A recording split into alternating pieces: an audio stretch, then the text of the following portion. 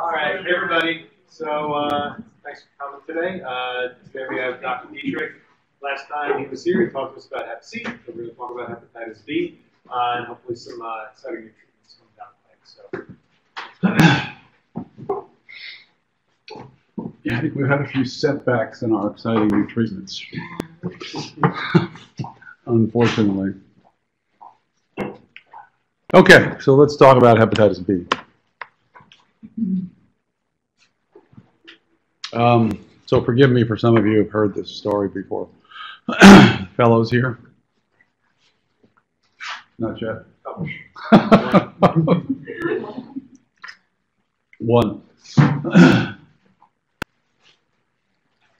So it was actually, the story of the discovery is a pretty good one. Actually, in 1963, the Australia antigen was discovered, which means they were studying the Australian indigenous people, and they found this protein, a spike, actually, using an SPEP machine. And so whenever in science we get a new instrument, we do it on everybody. So, you know, we get a new FibroScan, it's just approved for hepatitis C, we use it on everybody. You know, try to figure out how it works, whether it'll work or not. So later in 1963, a guy named Baruch Blumberg was at the Fox Chase Cancer Center in Pittsburgh, and he was playing with his new SPEP machine, and he decided to send his lab tech next door to this Institute for the Developmentally Disabled, mostly Downs patients. Back then in the 60s, Downs folks didn't stay home. They went off to institutions, actually. So there was a whole institution full of people with Down syndrome, and he drew blood from everybody in the institution. You know, you didn't need IRBs back then. There was nobody watching. You just did what you wanted. So he did. He had his lab tech go over there, draw blood on the whole institution, and lo and behold, he found this protein spike in the on the SPEP. All 99% of the people there who had Down syndrome had this protein spike. So he had written the paper already and was getting ready to submit it for publication that he identified the Down syndrome protein. He was ready to go when his lab tech actually came in to talk to him, and he said, you know, Dr. Blumberg, I have a problem and I have a confession to make. And he says, well, I see you have a problem. Your eyes are bright yellow. You clearly have hepatitis. And he says, well, yeah, and yesterday I was a little worried, so I ran my blood on the column, and I have the same protein spike as all of the Downs patients. So Blumberg rapidly concluded he had not acquired Down syndrome. He had indeed acquired infectious hepatitis from this spike, and he had just read the paper on the Australia antigen. So he called Australia. Remember, there's no email or FedEx or anything then, and they shipped him some of their antigen, and lo and behold, it was the same actually antigen.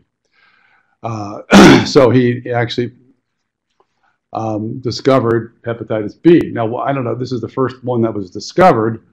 I don't know why Baruch Blumberg, otherwise known as Barry, named this hepatitis B. And maybe it's just a coincidence or not. Anyway, so he named it hepatitis B. And actually, and of course, in the lab tech got hepatitis B, and Blumberg got the Nobel Prize only like seven or 8 years later, actually. This is kind of unusual, which was really rapid for that. But we now celebrate World Hepatitis Day, July 28th, which is also Allison's birthday, actually, because it's Blumberg's birthday, actually. So he discovered it. And and the first S antigen assay test to screen blood went into effect in 1971, but the first vaccine wasn't licensed until '86, and it didn't become practice until 1991. So that's something to remember. So we still see acute hepatitis B in people who were 29 years of age or older because they never got vaccinated as kids. The pediatricians only vaccinated the newborn in 1991, not the older kids. So we still see the post-divorce acute hepatitis B in our 30-something-year-olds because they never think to get vaccinated after that, unless they got vaccinated in college. Most colleges don't always. I mean, a lot of colleges don't insist on that anymore. Interferon was licensed. Dafavir was licensed. Lamivudine was licensed for hepatitis B in 2015, but I think in 2005 it was approved for HIV. And then PEG, and then entecavir, taldivudine, tenofovir, also the same thing. It was approved in 2001 for HIV, and 2008. And then TAF was finally approved in 2017.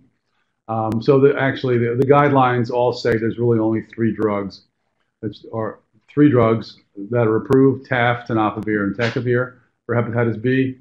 So interferon is kind of a waste of time. It's hard to get people to take it, and it's not that effective unless we use it in combination with something else. So, for instance, we're using it in our IGER study of lonafarnib to treat delta hepatitis.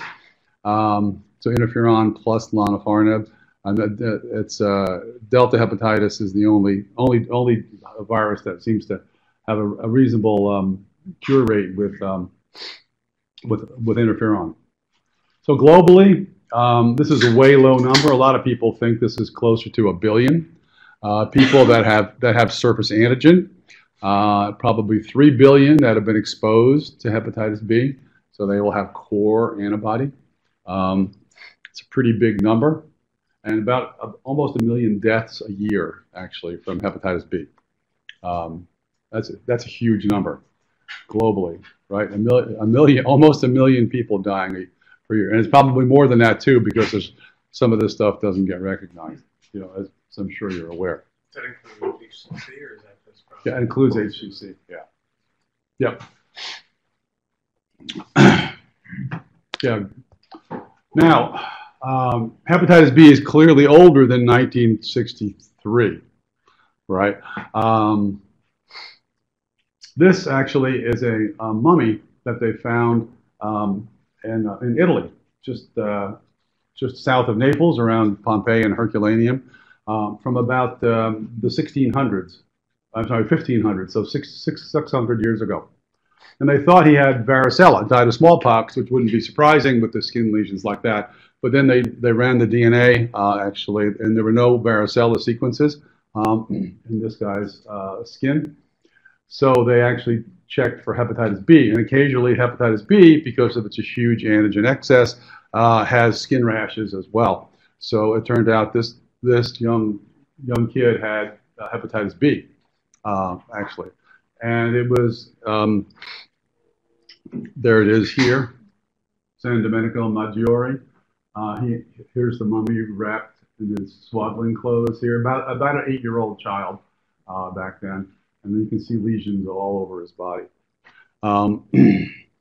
So when they ran the DNA, they said, oh great, we're going to have some paleovirology here. We can date the virus back to when it entered mankind.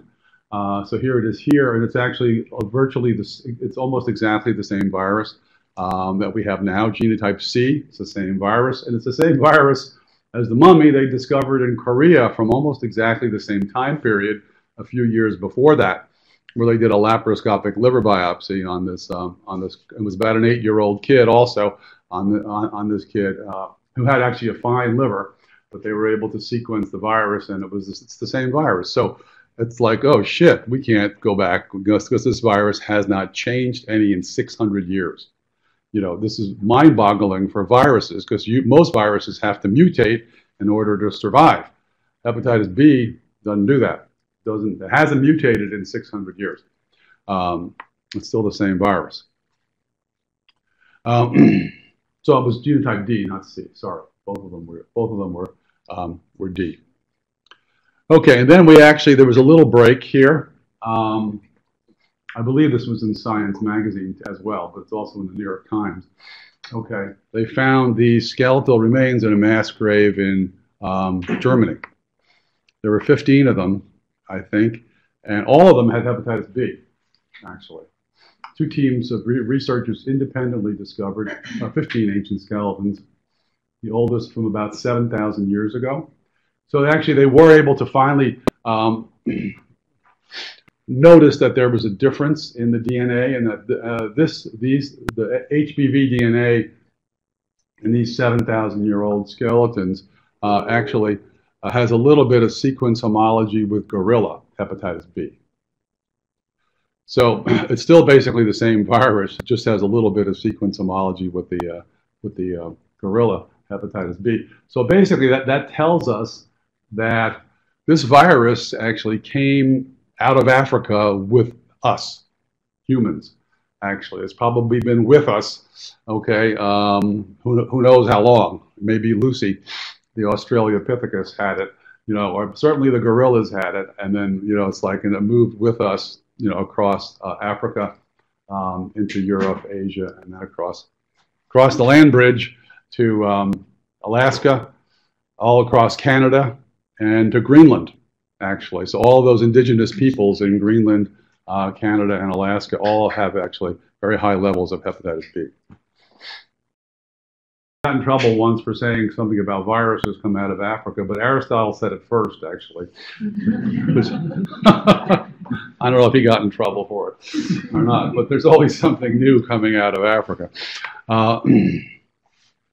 So, USPSTF screening recommendations, household and sexual contacts. I'll talk about that in a second. Individuals, injection drug users. Honestly, I think everybody should be screened for hepatitis A, B, and C. All of our kids are vaccinated for A and B, so I think it's perfectly reasonable to vaccinate everybody for A, B, and C. There's a new B vaccine called Heplisav. It's 2 shots, 1 month apart. It's about 98% effective, way more effective than the old 3 shots. Because the 3rd shot, only 50% of people ever showed up for the 3rd shot. So it actually, they can't remember. They can remember 1 month, but they can't remember 6 months to come back for that follow-up. Vaccine is available here. Yep, it's on our formulary. All you got to do is order it. We have it over at the 102nd Street. Now, just to I make 2 points about household and sexual contacts, and actually the thing that you all know forever, if a baby gets hepatitis B, they're usually going to become chronically infected. If an adult gets it, they almost always clear. So because of the immature immune system of babies, they will actually they have trouble clearing the virus. And then, but adults, most adults, 95% probably will clear the virus. So I have a patient who came to me when he came to college, went to college at Columbia. He came from Chicago, and he had actually very high viral load. It was like 1 billion use, and he just turned 18, and there was no, you know, I don't know, whatever they were doing in Chicago. At any rate, I said, well, how did you get it? Hepatitis B. And he said, well, his parents are partners at a big Chicago law firm, and he has an older sister who is 6. And when he was born, they decided they needed a nanny. They hired a Haitian nanny. And within a couple of months of her arriving at the household, everyone had hepatitis B. Mom, dad, older sister, and the baby, you know, him. Everybody cleared except for him, actually. They all cleared the virus, but he actually had a high viral load infection. And Columbia is also one of those colleges that doesn't vaccinate for hepatitis B. So I thought probably a good idea to treat this guy.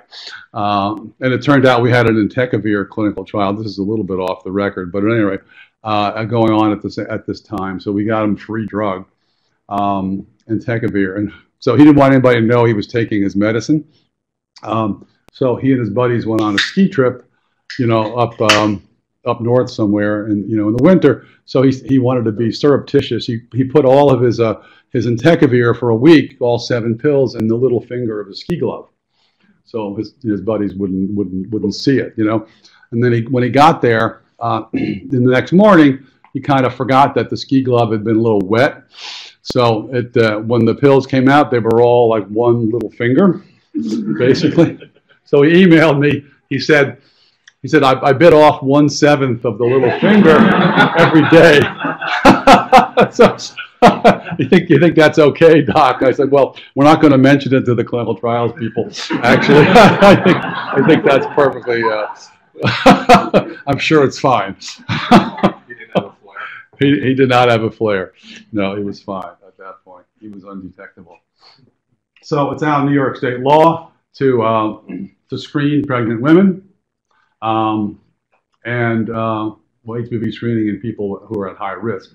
And in terms of, I don't think I have the slide in here, in terms of treating pregnant women, we do that a lot now. The number that Calvin Pan and his group generated in a clinical trial, placebo-controlled trial in China, of course, was 200,000 IUs. So if mom's HPV DNA is 200,000 IUs or more, then treatment on the third trimester is highly recommended. Our OB group here has lots of Asian OBs. They're very comfortable with it. Now they don't even call us, frankly, most of the time. They just go ahead and use tenofovir to treat their pregnant women with higher viral loads. I mean, some pregnant women we treat with lower viral loads because they want to be treated, and I understand that, and that's perfectly okay with me. Tenofovir is category B. TAF doesn't have a category, but you can presume that it's probably going to be category B because it's just a different version of tenofovir. Now, this is the sort of this is the Bible of hepatitis B therapy. This study actually was first published in 2006 and then 2007, and it continues. Actually, it started with 80,000 people in Taiwan. They had they looked at 22,000 here for a case control study, surface antigen negative versus surface antigen positive people, and this is survival. As you can see, just being S antigen positive is a significant risk for survival. And then this is how we think about hepatitis B, or this is how we're supposed to think about it, I think. The people who write the guidelines don't seem to think about this too much. But basically what this shows is that up to 10,000 copies, these are copies here, 10,000 copies here, there's really no significant difference in survival. So which is 10,000 copies divided by 5 is 2,000 IUs. So that's where that 2,000 IUs comes from, basically in the guidelines. There's no mention in this study of ALT, of AST, of AFP, of E antigen, or anything else. The only thing that was statistically significantly associated with survival was HBV DNA that was less than 2,000 IUs. So why the guidelines decided to make up numbers about ALT, I'm not entirely sure. They've changed quite a bit. They used to be 5 times upper limit of normal to treat, then 3 times, then 2 times, now anything above the upper limit of normal, and then they moved it down to the ASLD upper limit of normal, which is 25 for women, 35 for men. So still insane from as far as I'm concerned. Because look at this, actually.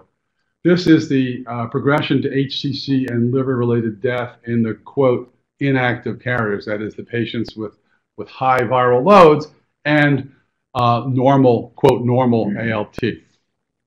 So here, inactive carrier, I hate that word. Actually, somebody who's infected with hepatitis B could have 1 billion IUs, but he's still inactive according to these old guidelines here. So look at the cumulative risk hazard of HCC or liver-related death here, even if you're less than 2,000 IUs. I'm sorry, this is, yeah, right, inactive carriers, less than 10,000 copies. So I treat most of these people, and of course these over here too, this is the risk of HCC, which is the bigger worry, frankly. Because with hepatitis B, you don't have to have cirrhosis, you don't have to have fibrosis, you don't have to have inflammation to get HCC. We see HCC in kids, we see HCC in 20-year-olds with totally normal livers, and here, look at the difference here. And this is actually less than 2,000 IUs. So, Doc, who do you not treat? Anybody less than 2,000? Well, I tell them this, if they're less than 2,000, there's other things to think about. I'll show you in a second. These are carriers, okay? And these are carriers, okay, and they're extinct. Those are carrier pigeons. So I don't think we should use that word. And actually, frankly, our former fellow, Kash Agarwal, actually published these new guidelines at EASL a couple years ago. The EASL guidelines and the APOSL guidelines, the Asian, are all more aggressive than this, but at least he got rid of the old terminology here, immune tolerant, immune reactive, because it doesn't really matter, frankly, whether there's elevated ALT or not. So basically, he's E antigen positive chronic infection, which means your ALT is normal, or you have E antigen positive chronic hepatitis, which means you have elevated ALT. So you could just sort of think about it that way. And here's the 2,000 number for the E negatives.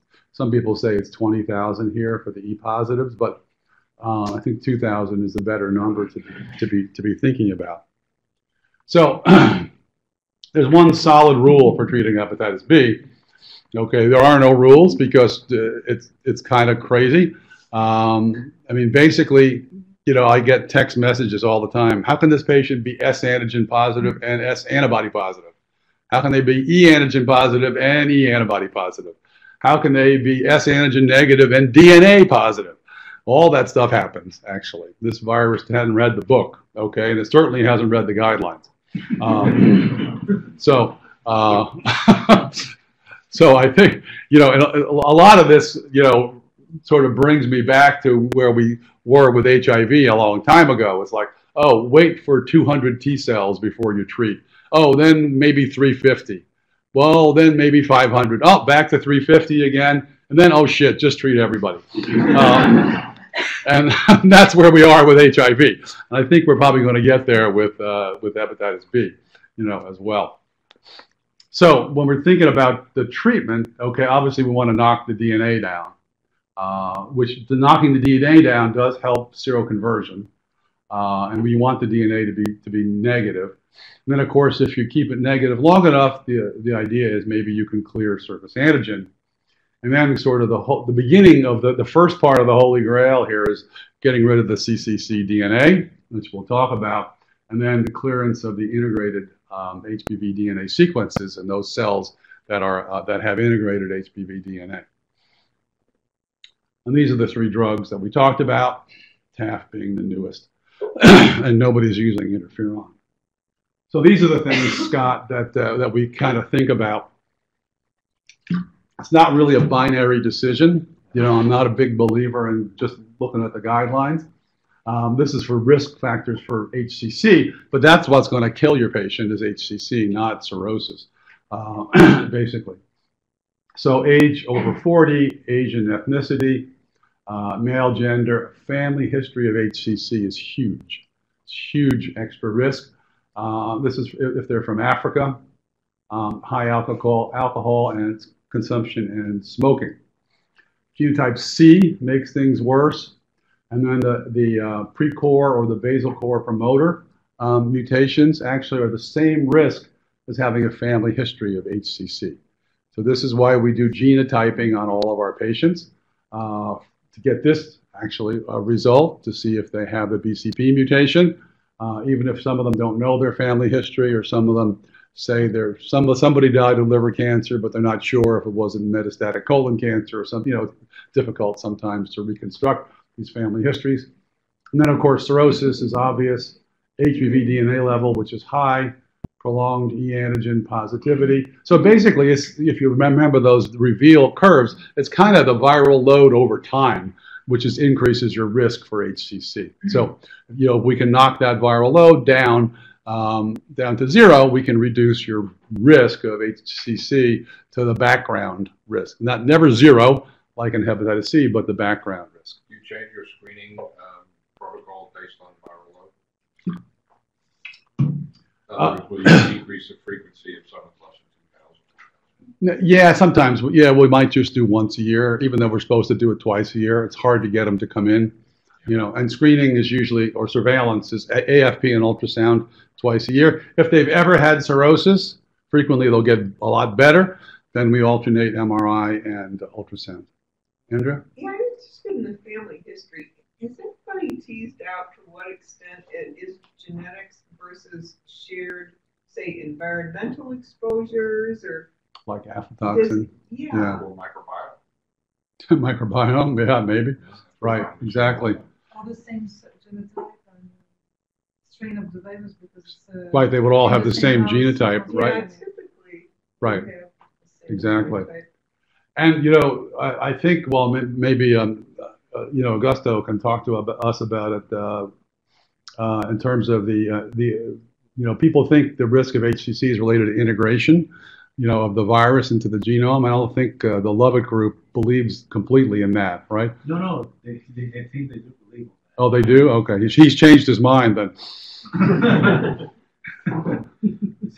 I also wonder if I'm shocked. HCC might be a surrogate marker for vertical transmission. Well, I mean, the longer you have it, the more yeah, likely but you are to is that have it, why right? family history shows up? Because it's a marker. So that's what I'm asking. Yeah. To what extent have people teased out what causes family history to be a risk factor? No. Well, what about oncogenes? Are they? Well, there are a couple of studies on doing GWAS, mostly in Asian patients with hepatitis B, HCC. And there are a couple of SNPs that correlates with the risk of HCC, so that may be some germline component. Yeah, that but is, not Right. that impressive. I mean, those mutations don't really account for much of the risk in a population. So could be a combination. yeah, of no, I'm sure it exposure. could. Yeah, it's a be. I pretty just messy wondered combination, if probably. Anybody sort of had teased it out, and you could also think it would vary depending upon which society you're looking at. But I just think that's very interesting. Why Yeah. family history is such an important risk factor. Well, they all get exposed to aflatoxin, alcohol, and smoke together, And I then, guess. What about the hepatitis B from Africa? Do you think that these patients have? Well, I think presumably that's the aflatoxin exposure. So the recommendations from in many guidelines is to screen at age 20 in Africans, actually age 40 in Asians. So we've definitely seen 20-year-old HCCs in our African patients. I just saw a 30-something-year-old guy, first visit for HCC, we send him for an MRI, and first visit for Hep B, and he has an HCC. But actually, he was lucky; it got resected, and he's undetectable now. Oh well, so the other reason I send this, while we're on the subject, we send the genotype. With genotype, you get the genotype A, B, C, D. You get the pre-core and basal core promoter mutations. You also get drug resistance. Okay, that's important, particularly in this town, because the Chinese herbs that they sell for hepatitis B downtown in Chinatown have lamivudine in them.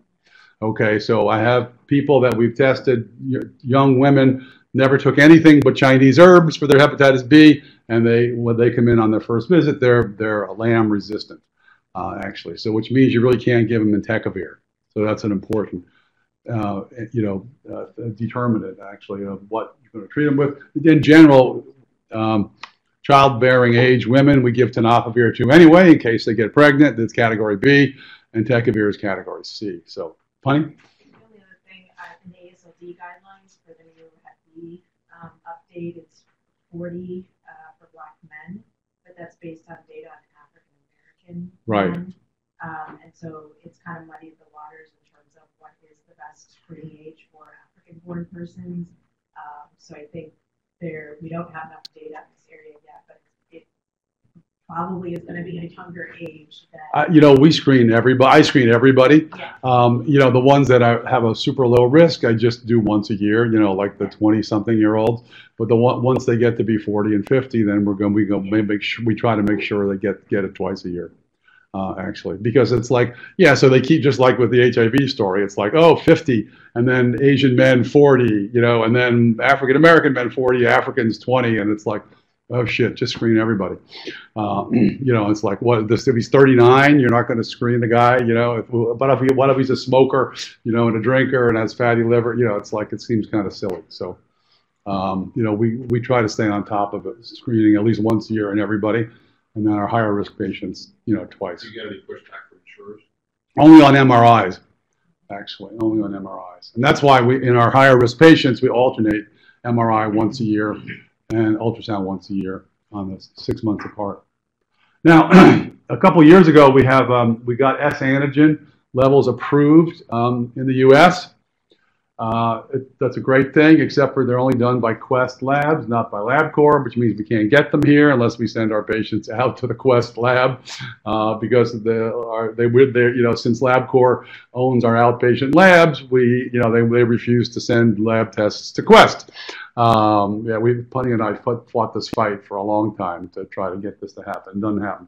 But basically, it's just another prognostic marker. Higher S antigen levels usually just correlate with higher viral loads. But as you can see here, even with people low viral loads, high S antigen levels, actually, the things are much worse. So it's a bit another, if you're not sure about treating a lower viral load patient, this is another thing that actually might push you over the edge to treat somebody with less than 2,000.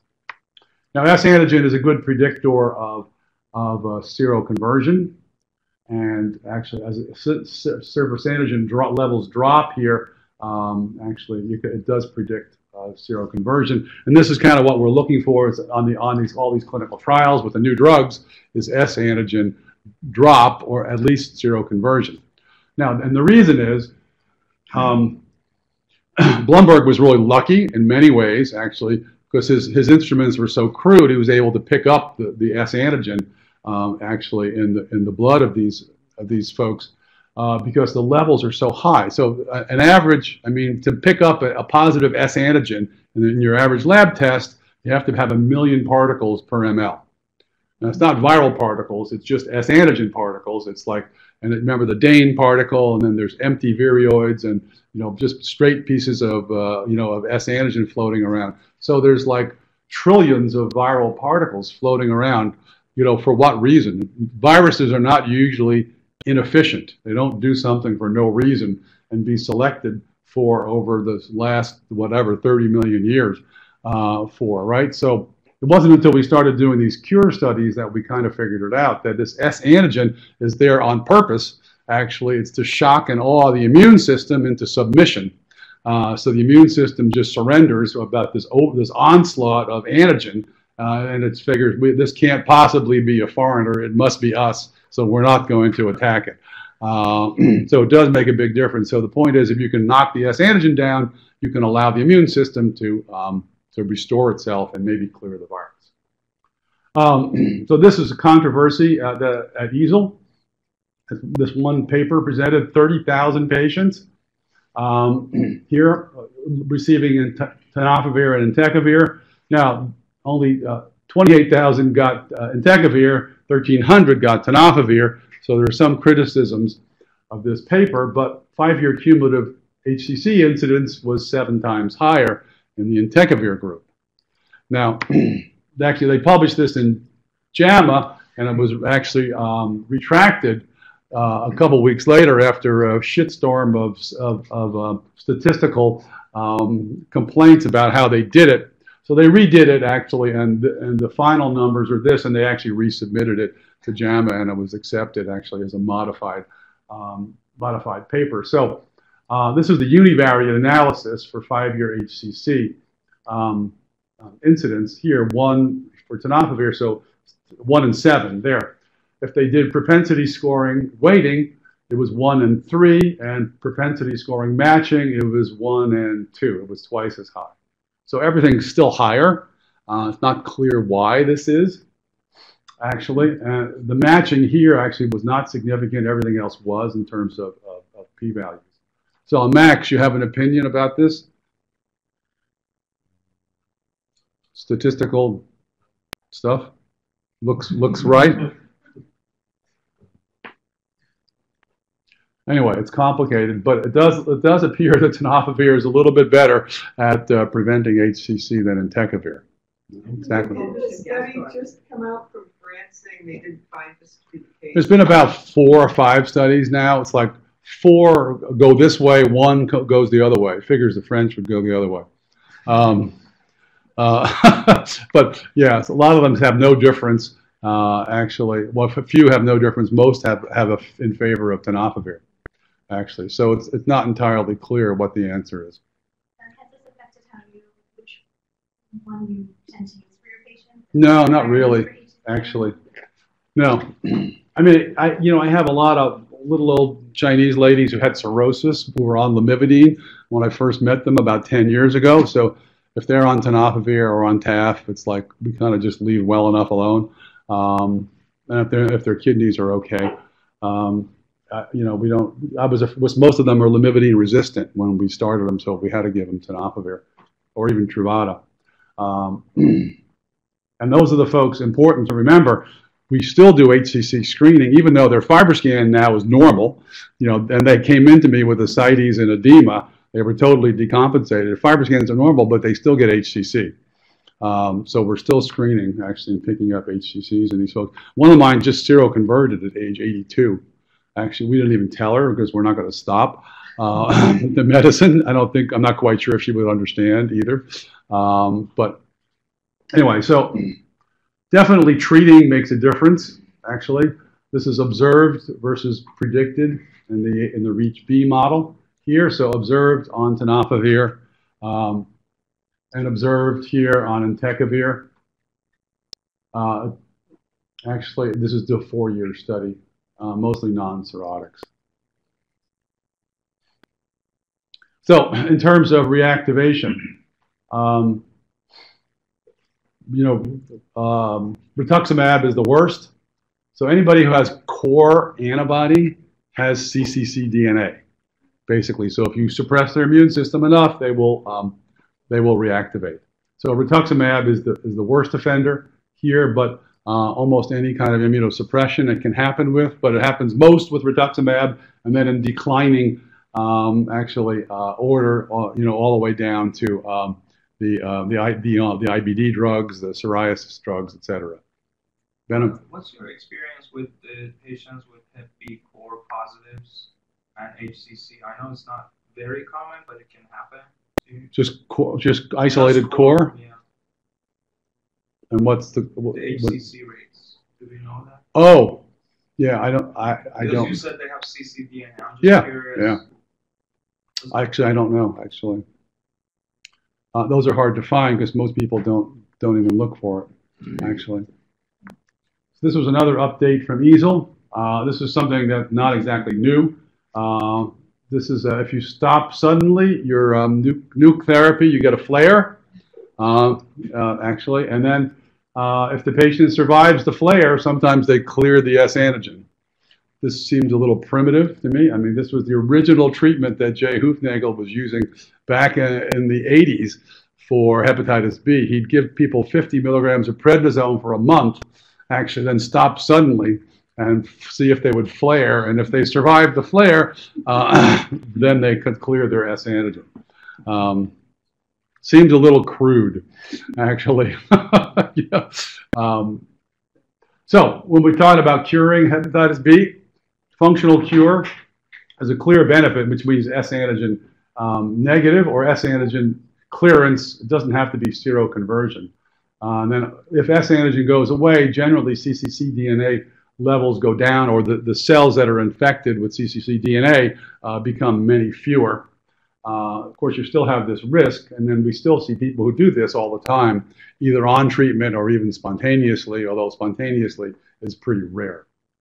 And then the sterilizing cure would be huge. That's cccDNA eradication and integrated HBV DNA removal. So we're not certain yet we can do that, actually. So that's still theoretical. So knock down the S antigen, control viral replication, cripple the virus, and then reactivate the host immune response. And then hopefully this will actually be able to clear the cccDNA. Although some of our new drugs may have a triple threat, I'll show you, that may be able to clear cccDNA by inhibiting the capsid. So this is phase 2 effectiveness. This is a EASL ASLD workshop and treatment endpoints. So more than 1 log decline in S antigen in half the patients. S antigen loss in 30% and S antigen loss in more than 10% here. And then for phase 3 trials, S antigen loss in 30% of patients, which would be huge. Now we're talking 1 to 3% per year on treatment. So one of the immune inhibitors, immune stimulators actually, is this drug, anagravir. It's a RIG-I agonist. Actually, although we were talking about this at clinical trial meeting, actually, we were going to get a clinical trial for this, and I know Nid Oftal went to work for these guys 80% of the time. Springbank is the company, and then he just recently came back to BI Deaconess to be the chief, which tells me that that's probably not going to work. It's probably not going to work. He probably got a better offer to go work at the BI Deaconess salary. He would have been in Tahiti otherwise. Yeah, well, he's actually got plenty of money. He's made money in Irish oil, actually, believe it or not. There is such a thing, actually. His brother got him into the Irish oil business. Anyway, so it works in terms of this is the HBV DNA, but not S antigen, which is what we're kind of talking about. Okay, so this is how smart the virus is. It enters through a bile acid receptor on the S antigen, right? So you can't really expect cells not to have bile acid receptors. So you can't kind of mutate your way to protect yourself out of this. So Hep B enters the cell. It gets the capsule gets removed here, disassembly. The viral DNA. This is the first time it creates cccDNA, and then after that, it actually goes to repair HBV DNA, transcription, translation, pregenomic RNA here, and then the core assembly and packaging, and then DNA synthesis here. This is where nucleoside analogs work, and then actually there's this refreshing cycle where the cccDNA degrades here if you don't keep refreshing it here with new DNA, and then there's once you have the core and the S antigen wrapped around it, then it gets through the multivesicular body, it picks up the surface antigen, and then it goes out back to do bad things again. So several ways to attack this. There's a DNA destabilizer. This is the Arbutus one here, AB, and the capsid inhibitors here. So Arbutus stock last year was $3.50. This year it's 35 cents. I think it's on sale. Makes me think that all these Arbutus drugs are sucking wind. I know the first two had some problems, actually. And they got rid of their CMO and they hired somebody else. And so this doesn't look too promising either, this particular company. Just inferring from the stock market data. However, the important thing is there's a lot of these capsid inhibitors out there. So the really nice thing about these capsid inhibitors is they sort of have a triple function. So it's kind of a triple threat antiviral. So the capsid actually is required to disassemble the capsid as well to allow the HBV DNA to enter the nucleus. That's the first step. And then here, it's also required the capsid to assemble the packaging of the RNA here, and then from here, once it's packaged, actually, it's necessary also to bring it back in to refresh the cccDNA. So the thought being, if you could stop the viruses, here, and here from refreshing cccDNA, the cccDNA might degrade over time, like all DNA does, and you might be able to eradicate cccDNA. Now, what's the half-life of cccDNA?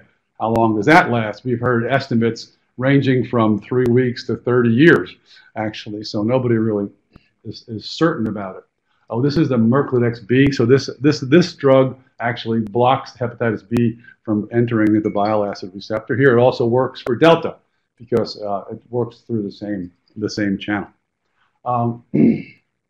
So here it is here. The core inhibitors block viral replication in all these different ways. And in terms of the trafficking to the nucleus, actually to refresh the RNA there. So this is actually a very elegant experiment that that Rich Colono did. Rich Colono works for Assembly now. He's the guy who invented entecavir. So what he did was he looked at cccDNA.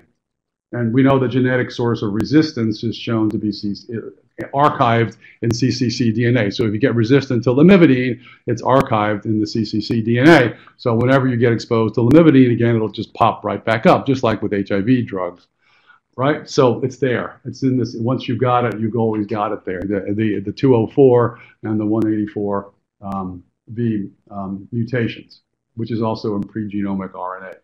So he went back to all his old buddies in the Hep B business, where we did those first trials with lamivudine, with adafovir, with telbivudine. FDA wanted liver biopsies. So we had liver biopsies before and after. We treated the patients. And a significant number of lamivudine and telbivudine patients got resistant to the virus over the course of the year. So those would be archived in the cccDNA. And then, of course, once you stop the pressure of the antiviral, right, those things tend to go away, right? So he looked to see how long it took for the lamivudine resistance mutations to go away, basically after you stop the lamivudine. Actually, and the number he came up with was 12 to 16 weeks, which was really shocking, frankly. That it was that short a time. Like, not that shocking when you consider how unstable DNA can be, I guess, in the nucleus, but relatively rapid turnover of pre-genomic RNA and cccDNA in these infected pools. So there's no evidence of an inactive subpopulation either, as resistance mutations were observed in the entire population of cccDNA. So it does look like then, presumably, if you have a very potent capsid inhibitor and you keep it going for, well, significantly longer than, I wouldn't go 12 to 16, I probably would go 24 or 48 weeks. Presumably, you could start depleting the pool of cccDNA and maybe actually get somewhere with this virus. You can see core capsid inhibitors are pretty popular. There's a lot of them out there, actually, and this is just from the spring. There's a bunch more now. Janssen's already in trials here. We're doing the Assembly trial now. We've almost finished with it. We just got the ticklers for the Enanta trial. These are two Chinese companies, probably just copied one of these other drugs. Here's the second J&J drug, backup compounds in Assembly. And well, like I said, Arbutus has a few too, but they look like they're not working too well. Anyway, so this is the Assembly compound. So with tenofovir plus the compound here, HBV DNA reduction is much greater with a capsid inhibitor than with entecavir by itself. Now, and actually, this is kind of interesting too. This actually, they have their own assay, the Assembly guys, looking at viremia below basically 2. Now our assay goes down to 20, less than 20. Theirs goes down to 2. So it looks like the people who were getting combination therapy here, after 8 weeks, all of them were negative, except there's one guy here actually who was slowly getting negative here. Whereas the ones over here who were just getting monotherapy, everybody was positive. So it does look like actually adding the CAM can actually drive the HBV DNA to less than 2, which may be as close to 0 as we can get. And maybe there is actually significant viral replication between 2 and 20 that we're not recognizing that may be responsible for some of the HCCs, some of the relapses, some of the resistance to medications that you see because the virus continues to replicate at these low levels. They do have a backup compound too, which actually looks even better. Actually, interesting about Assembly is that John McHutchison left Gilead to go be the CEO of Assembly. Actually, McHutchison is the guy who brought sofosbuvir to market in less than 2 years, actually. He knows how to do clinical trials. This is another company doing siRNA. This is GalNAc, actually, and they're looking at 2 different spots. They think going after the X gene here, which has 1, 2, 3, 4, 5 overlapping reading frames, may be better than the standard places over here, where people have been looking with overlapping reading frames, and it does look like that may be actually the right idea. Don't know yet for sure. This is J&J drug, definitely knocks down S antigen. So 2 log drop in 3 months is actually very impressive because it's very difficult to get S antigen levels to drop. Most of the data we've seen so far is HBV DNA. So once you get that down to less than 100, that's when people start to seroconvert, wake up their immune system. This was the Arbutus compounds here, 1, 2, 3. I guess they're all crashing and burning, or something's going on there. I'm not quite sure. Maybe we'll find out when what the gossip is in Boston. Anyway, so in the U.S., well, we probably have about 3 million people in the U.S. that are infected with hepatitis B. 70% are not aware of their infection. 2% are being treated. So 3 out of 3 million people, there are 60,000 prescriptions a year in the U.S. written for hepatitis B medication. And they're primarily, the vast majority of those are written by Asian primary care doctors, actually in the Chinese and the Korean communities. That's pretty dismal, actually, when you think about it. Never monitored nor routinely monitored for ALT DNA, 62% not being monitored, 86% without liver biopsy. Well, that's okay, actually. I don't think we there. Never undergoing HCC surveillance, 62% of patients with cirrhosis not getting surveillance. So HCC surveillance, ultrasound and AFP every 6 months. Like I said, we're kind of these are the new recommendations. Asian men 40, African American men 40, Asian women 50. That's like, I don't discriminate here. I just screen everybody. It's like, it's kind of silly. Really, a 39-year-old is different than a 40-year-old in terms of their risk. It just doesn't make any sense. Try to sound too smart, you're going to get in trouble. So just, do it once a year if they're low risk, twice a year if they're high risk. So some people think this is an incurable disease so far. I'm not so convinced. Remember, core antibody means cccDNA, so they're at risk of reactivation if they have core antibody. So we get a lot of those consults now. Stage them, determine the phase of treatment.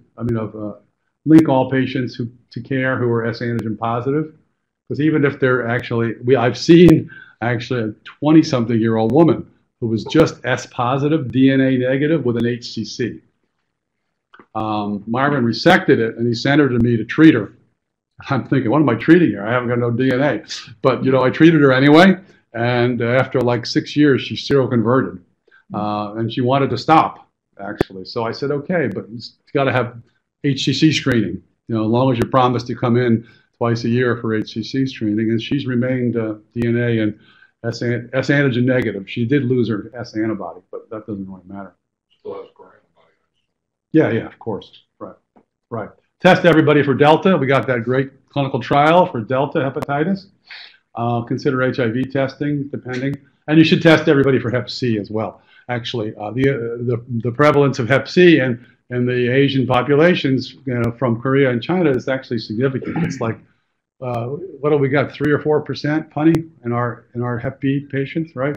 9% Hep B and about 3% Hep C, actually, and so where some have both. And then reactivation we kind of talked about. So it's a dynamic disease. We can suppress DNA, reduce inflammation, reverse fibrosis, reduce the risk of HCC, but not abolish it. We can control it really well. TAF is our best new drug if we can get it. We got it back again on the enough CVS Caremark formulary. The risk of HCC is lowered, but remains, especially on patients who had a history of cirrhosis. So if we do get a cure, it will take several different drugs with different mechanisms of action, and will likely require both antivirals and maybe a little TLR immune stimulation. So this is our goal here, although I don't think we're getting anywhere near that for both neither B nor C. Anyway, so happy to answer any questions that you have.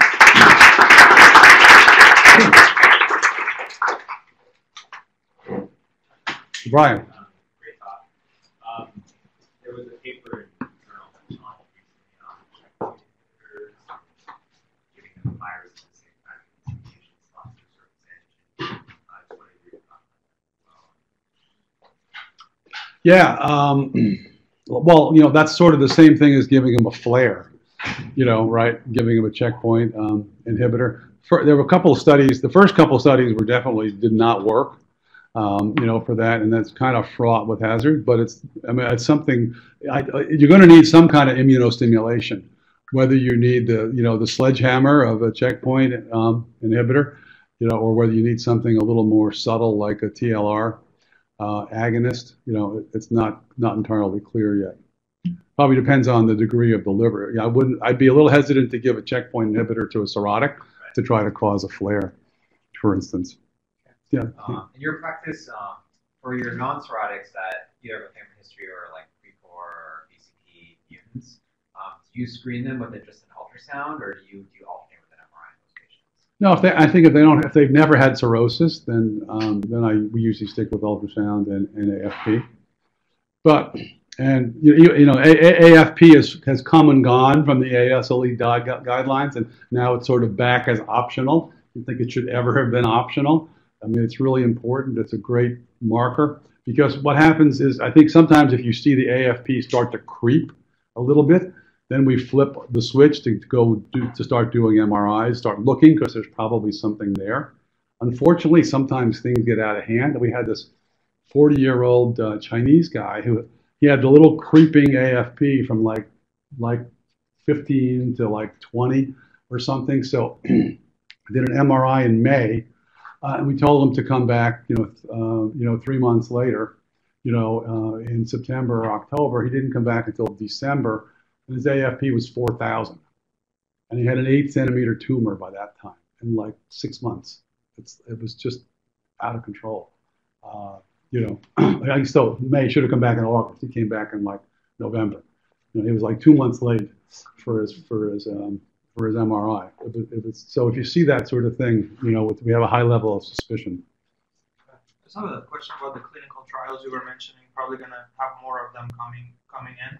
So in terms of inclusion exclusion criteria, do they mainly include pretty much every patient with DNA? I think the Enanta one will. The Assembly one only wanted E antigen positive patients because they had higher S antigen levels, so they were hoping to get a more significant drop in S antigen. So I think the newer trials are tending to do both, have both E antigen and E antibody positive patients. Generally, they don't have to have elevated liver enzymes. They generally have to be on a stable nuke for at least 3 months, something like that. And the Delta trial actually says the same thing. I think you have to be on a stable nuke for 3 months. What's the percentage of Delta co-infections they have here? It's really hard to say. We had Max look at the database, and he found 300, I think, right, who were antibody positive. Right. We don't know how many of those are viremic. So 300 in the whole 10 million patients we have in our EPIC database here. So it's a small percentage. I mean, it's pretty high from certain areas. Mongolia, for instance, it's huge. The ones we see are largely from the former Soviet Union, Azerbaijan, Uzbekistan, Tajikistan. We do see some Asians, some Chinese with hepatitis, with Delta, actually, as well, which is kind of rare. But so we have to just check everybody, do it once. And we do have, with this study, we actually have a free quantitative PCR that we can get for Delta actually at Quest. So we give them a Quest lab slip and they charge it to the company. Actually, I think the one that Tatiana just sent had like 150,000, IUs of Delta, PCR. So we've got like 3 or 4 Russian-speaking patients. We have Tatiana see them actually on Fridays, so she can speak directly to the patient. We don't have to call a Russian translator. Actually, so far they seem to be all Russian. All right, thanks, Ron.